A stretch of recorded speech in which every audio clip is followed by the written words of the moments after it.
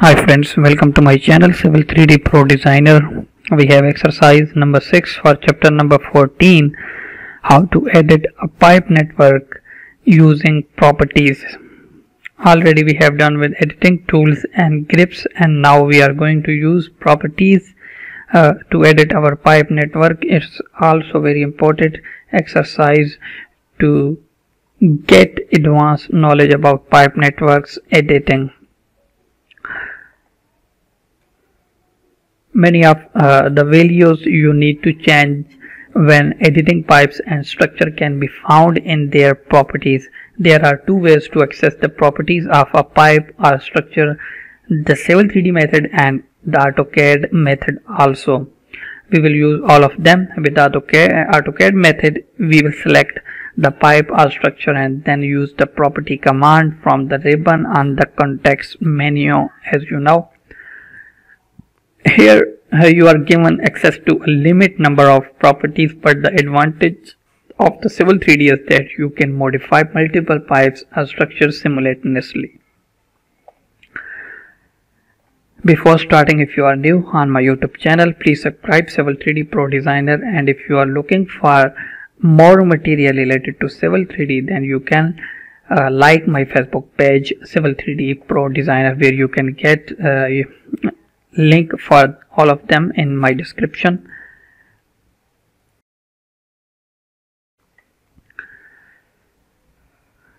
Exercise number 6. In this exercise, we will fix the issue with the sanitary pipe that is located far below the others. And we will use properties to complete this task. The problem with the incorrect pipe elevation was brought to your attention during the first exercise in this chapter when the sanitary sewer pipe network was first created. As you remember in the previous exercise number 1 for chapter number 14. Download this drawing named Editing Pipe Networks Using Properties, and then open. You will get these three viewports. In this exercise, we will focus on the sanitary sewer pipe that lies in Madison Lane. In the profile view on the top right here, notice that the pipe beginning at the intersection with Logan Court and ending at the Madison Lane cul-de-sac has been incorrectly placed at a very low elevation. So we will adjust these using properties. Select in the upper right viewport, zoom into the Madison Lane profile. Here we have Madison Lane profile, and note the label at the right and that reads 55.160. This elevation corresponds with the center point of the cul-de-sac.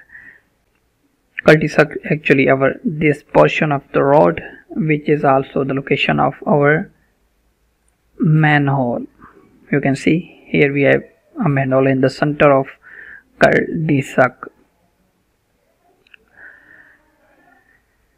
Now click in the left viewport and then zoom in and click the manhole located at the center of Madison Lane cul-de-sac. This manhole, click structure. Now again select here structure. Now go to structure properties on the ribbon, and if you are on information tab, then go to parts properties, and for automatic surface, here if it is true, then just select false for that.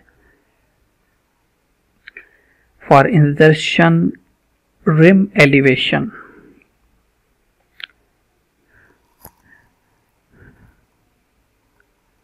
you need to find for rim elevation.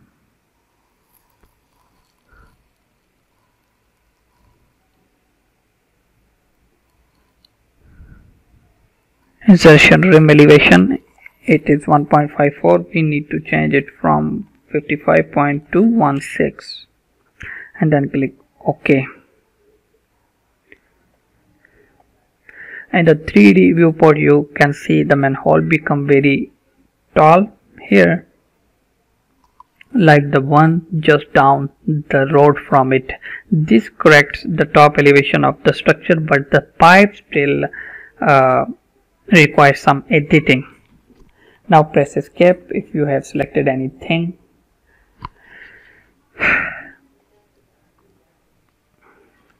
Then in the left viewport, select the pipe that begins at the Madison Lane cul-de-sac.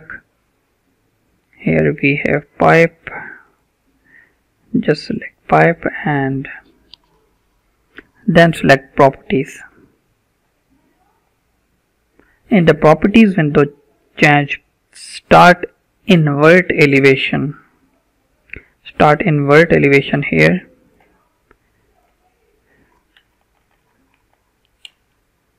And put 53.941. Press enter. Close the property box. With the pipe still selected, click pipe properties on the ribbon. On the part properties, if you are here, then you can switch to part properties box and enter -1.5 for pipe slope hold start. -1.5. Press enter and then OK. These effects of these pipe edits are much more obvious in the 3D viewport. The pipe is corrected, but the sump of the manhole at the cul-de-sac is still incorrected. So press escape to clear the selection. And now click the manhole at the center of Madison Lane cul-de-sac. Select structure and then go to structure properties. Although it's already set to 0.6 for sump depth, type 2 here, type 0.6 again and press enter and click OK. The manhole depth is updated because the apparent changes to the sump depth triggered a recalculation of the manhole dimension. Click the top right viewport here and zoom out until you can see the Madison Lane properties. The profile view has been much shorter because it no longer needs to accommodate the excessively tall manhole.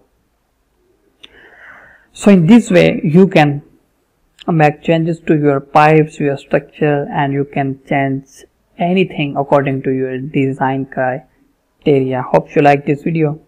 If you are new, please subscribe.